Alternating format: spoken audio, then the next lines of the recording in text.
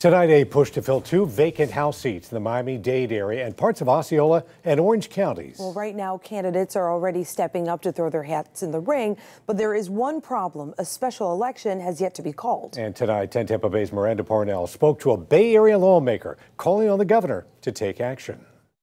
House Democrats say time is of the essence. If they don't call these elections soon, the next legislative session will start and the residents of those two districts won't have any representation in Tallahassee.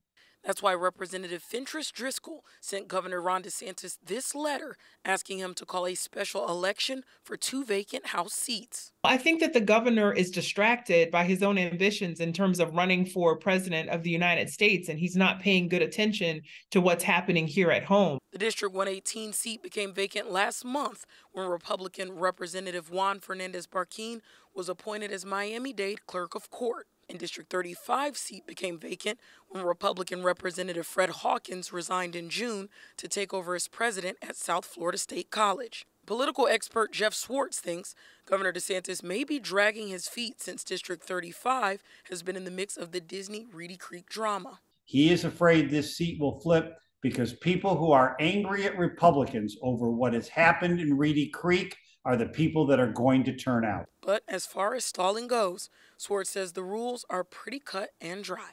Based upon the statute, he is required candidate or candidates who want to run for this office have the ability to show a court that they are being harmed by this delay, that the people within that district are being harmed by being unrepresented, and that the court should issue a writ of mandamus requiring the governor to set a date. Miranda Parnell, 10 Tampa Bay.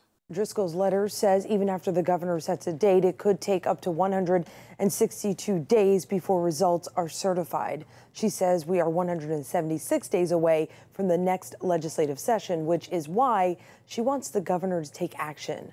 We've reached out to the governor's office, but are still waiting to hear back.